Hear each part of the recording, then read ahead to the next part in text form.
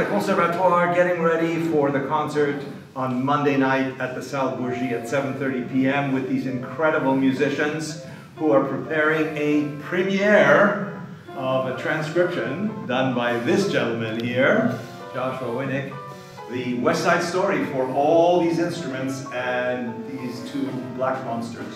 Tell us how it came to be that you wanted to do this and what it's all about. The two-piano version has been around for a little while now, so I thought it would be a great idea to add the percussion to it. So we listened to the two-piano version, which is slightly different than the orchestral version. I figured out the roadmap for the bars, and then I reduced the orchestral version from 5 percussionists down to 2. And that's how we got to this. Corey's playing mostly drum set, I'm playing mostly mouths over here. We were dreading doing it with people who have great rhythm. But it turns out it's actually super helpful and it's so much fun. We can play super loud.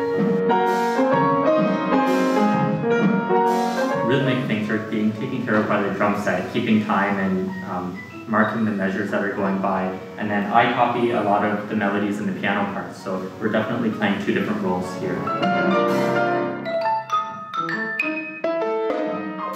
Excitement that you get from percussion is just completely different. It definitely gives a drive to the piano, obviously for the piano part. So for us, it's really, really cool.